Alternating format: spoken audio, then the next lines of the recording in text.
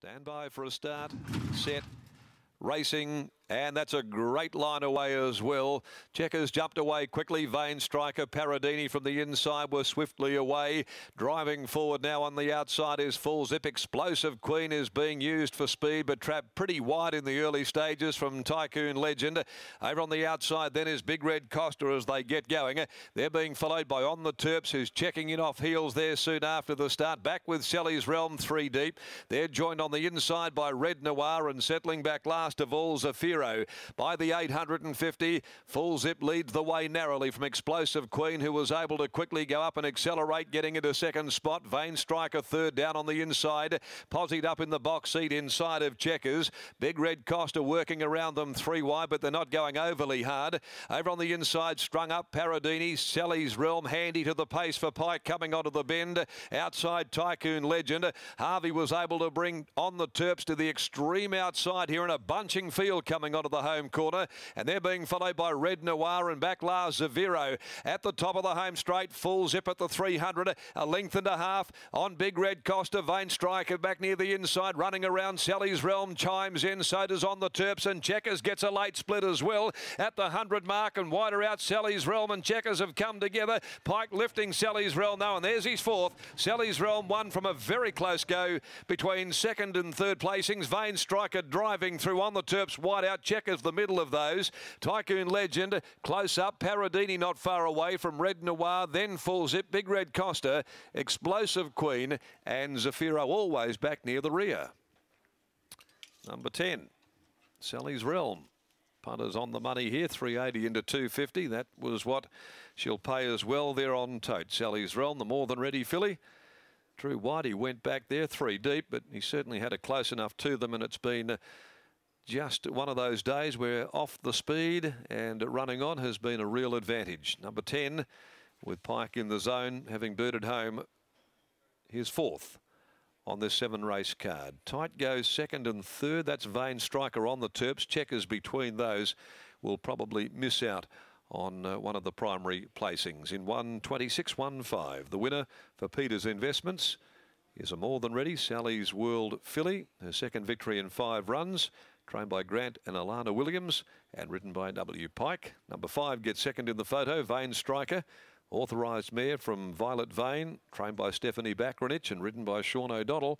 And third, number 2 On the Terps, the Dick Turpin Secret Empire gelding, trained by David Harrison and ridden by Paul Harvey. Fourth, 1 Checkers.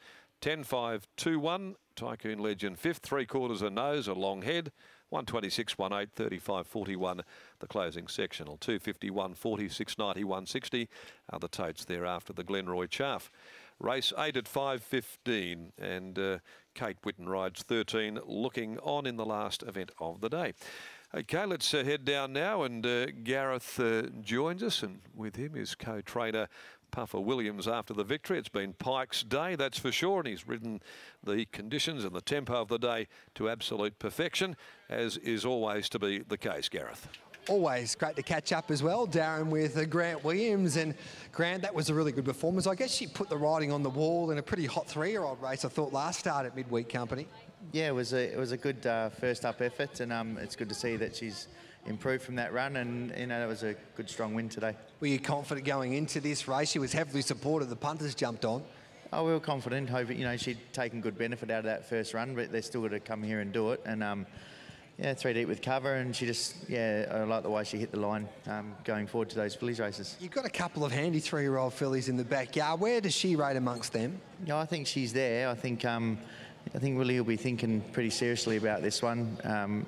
I'd say it's either her or Showcase, but yeah, the 3 fillies that we've got, and then American Joy, she'll get over the trip. So I reckon he'd nearly be riding this one. Simon Miller gives me nothing when I ask him who his best 2-year-old is. Who's your best 3-year-old filly? I'll just do a Simon. I thought you were a better bloke, Puffer. No, look, we've got a very even bunch. You know, those ones I've just said, probably going forward, you know, you'd think on that performance, you know, she's there, and Showcase, she's been doing nothing wrong the last couple of starts. And yeah, Special Alert, well, her form was really good in the summer, so yeah, I'm not really helping, am I? What's the process there, say, with Willie, who has the pick of those rides? Does he talk to you and Alana, or is it Bob's decision which one Willie rides? No, it's Willie's decision. Yeah, no, he'll come and ride them gallops, and I reckon he'll be trying to test a couple of them in the next couple of weeks because he doesn't want to get his decision wrong. But no, it's all Willie's decision.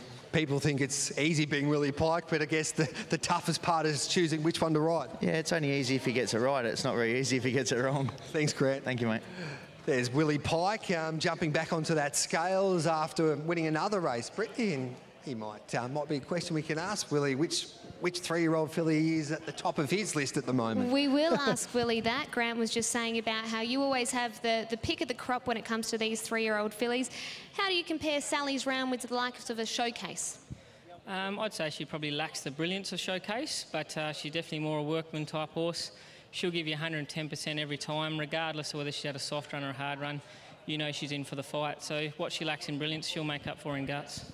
That 3-wide line is successful for you again today? Yeah, I'd like to say it's intentional, but no. Look, I think these races today are quite muddling. And yeah, if you can just get in that flowing line, I think it gives you a couple of lengths. And she gave you a lovely feel today? She did a very good job. If it wasn't for me fumbling around with my reins, I would have been able to look pretty for the photo. Well, we'll have to look at that winning photo later. Congratulations.